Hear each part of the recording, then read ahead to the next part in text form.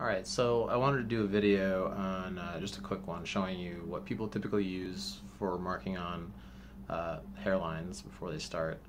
And this is an oil pencil, kind of like a crayon, like a black crayon, but like a crayon you kind of have to push hard and push on the skin to get this going. But what I think is a lot better is this is eyeliner. This is Wet n Wild kohl eyeliner. It's called Baby's Got Black, but it could be any black color, and then there's also white versions of it as well.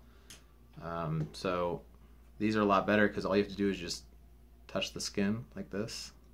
Works almost like a marker, but it wipes away really easily. So, like I said, it's at the dollar store, so it's just $1, and you can get a lot of heads done with this. So, there you go.